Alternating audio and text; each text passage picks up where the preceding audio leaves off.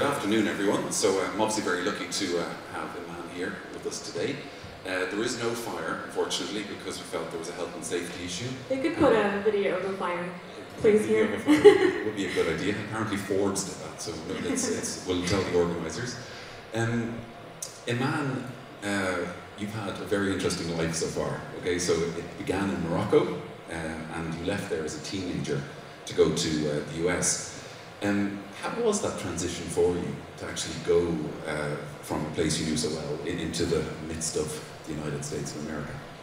It definitely was not an easy process for me, especially as a teenager. I think you're going through puberty and all your hormones are kicking in, and I think at the time I hadn't spoken any English at all. I actually failed English in Morocco, so that was not a good sign when I first landed in America. And also we have never really been to the US growing up, so it was a completely foreign culture. It was a foreign language, I had to almost start over at 15 years old. So it definitely was an easy process. I actually went through mild depression for the first year, and it wasn't until I went back to Morocco and got my closure and finally just accepted the fact that this is our new lives now.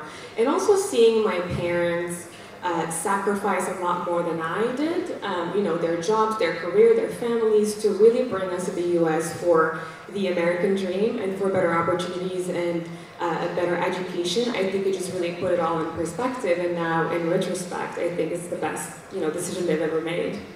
It's also left you with what, 4 or 5 languages, I understand you can speak? 3 technically. My Spanish isn't that great anymore. I don't practice it anymore. I guess that can help with the entrepreneurial adventure that you're on now. So after some years you became a biochemist, and how was that for you? I mean, like, was that a long-term thing? So, and then after this you moved into the beauty queen years, we could say. In those initial years, what took you from something like biochemistry into the world of beauty queen? Well, I think so. When we moved to the US shortly after my godmother was diagnosed with breast cancer, and she ended up passing away from that.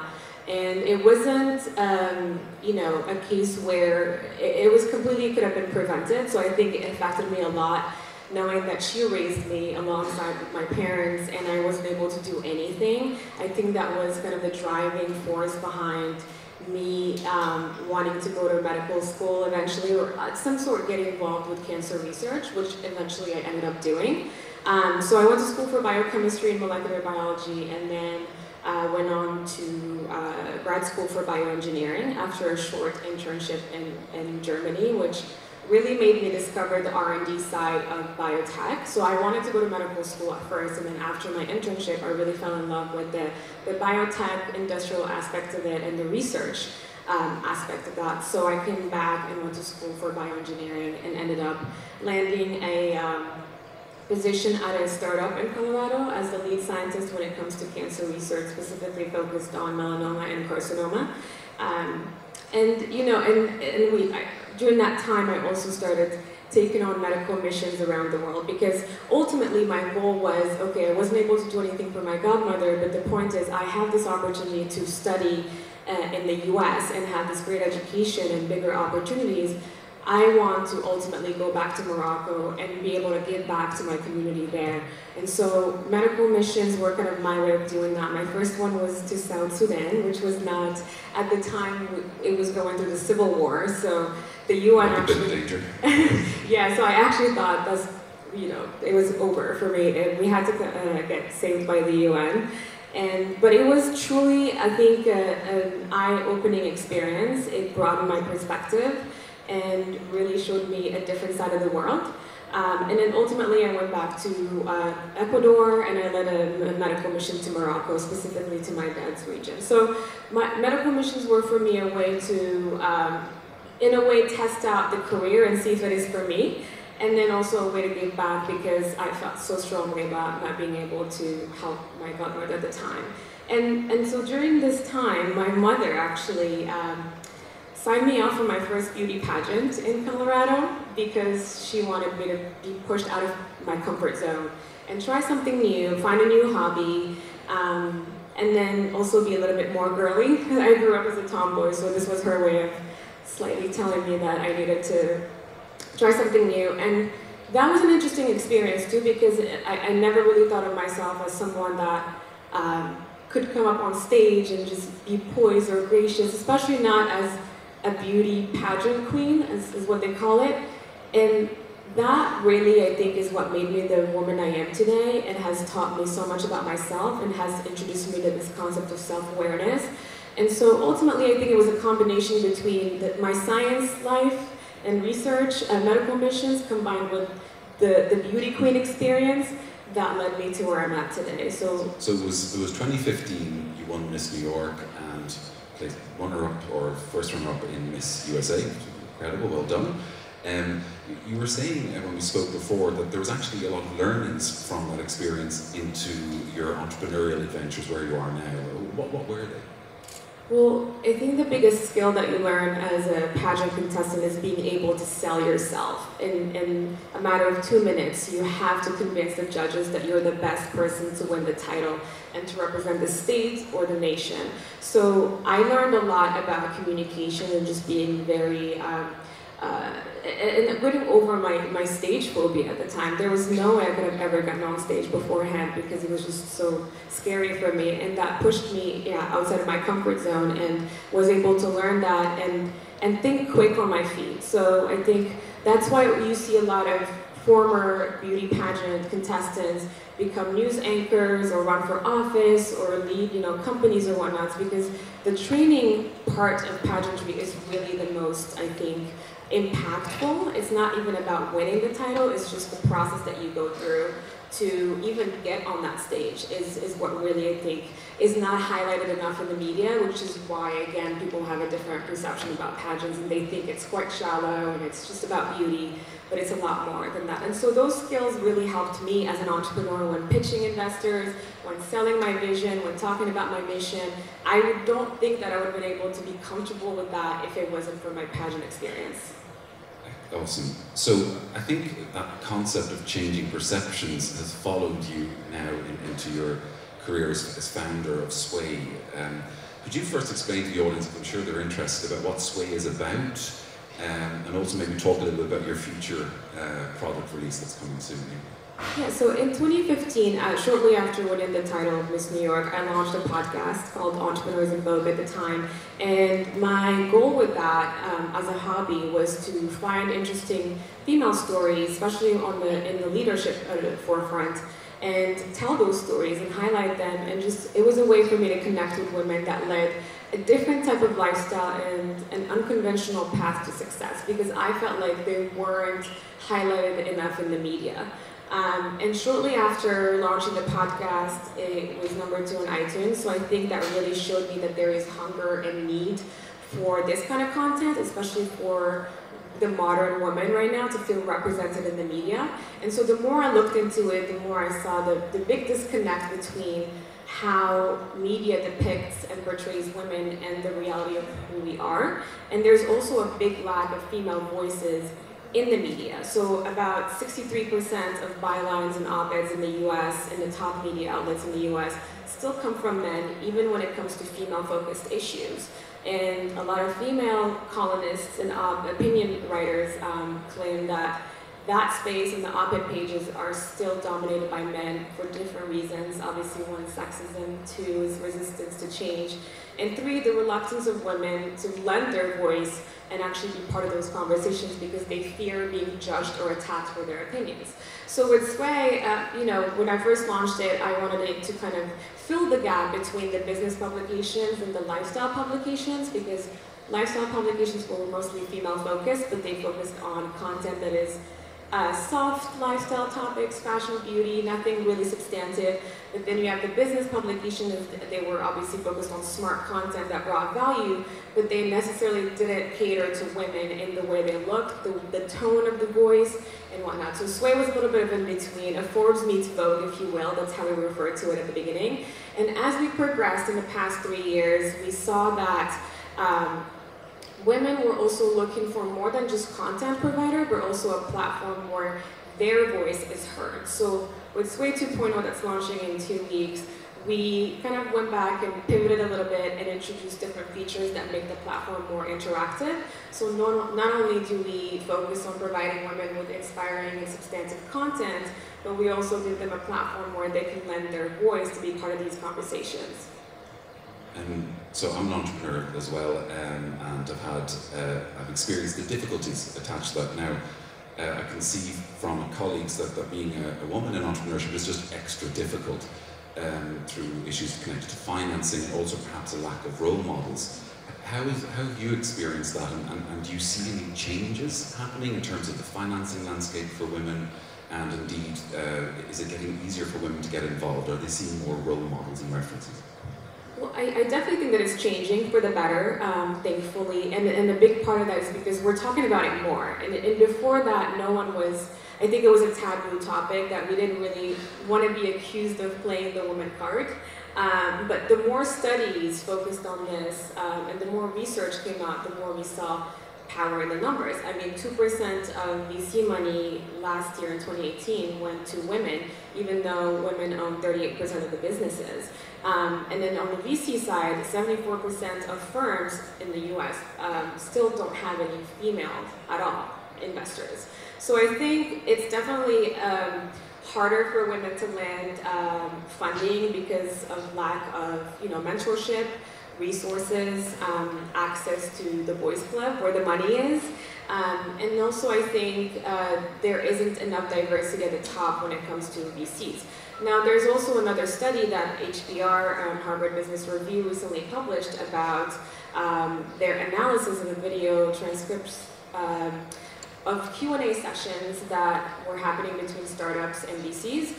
And what they found is that VCs tend to ask different types of questions to male entrepreneurs versus female entrepreneurs. So when it comes to men, they ask them more about the potential for gains.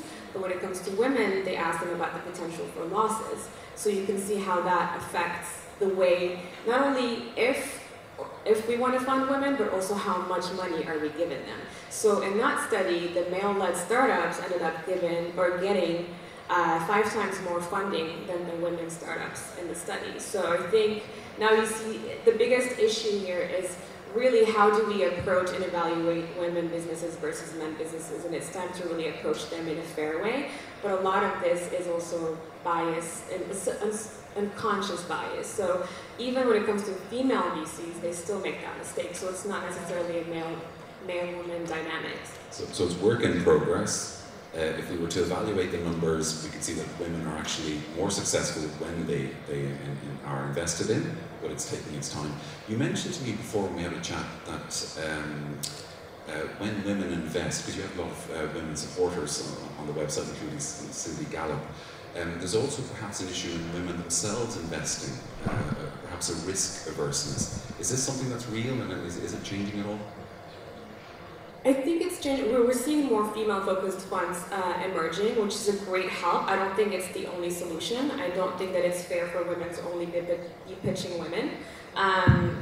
But I think when it comes to women, sometimes they do cut smaller checks. I think we talk about the gender pay gap, but there's also a gender investment gap. And I think more women now are starting to learn how to invest money, but they're not completely there yet. And that's why I always say that the solution is not to only pitch women or launch more female-focused funds.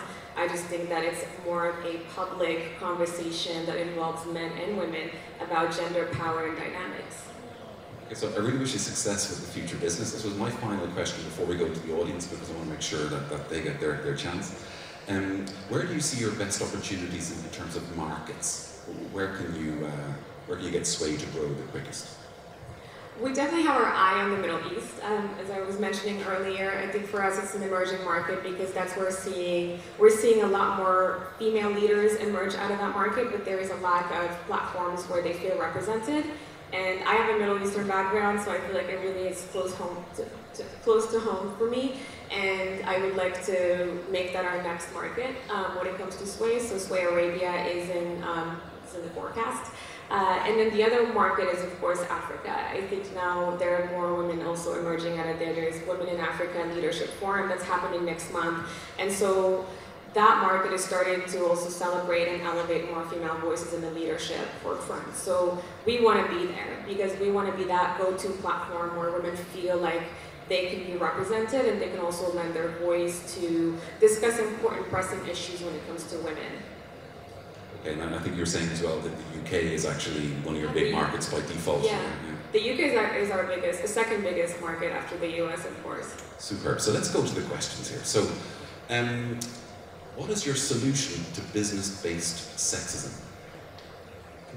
Well, I think first we need to be open about it and talk more about it in the media, because that's really the first step to solving an issue, is acknowledging that it exists. I think what I've seen is that a lot of people, when faced with and confronted with these stats, when we talk about sexism or the gender gap, they get very aggressive or dismissive, and they think that we're just playing the woman card and claim that advancements are based on merit, you know, and experience and qualifications.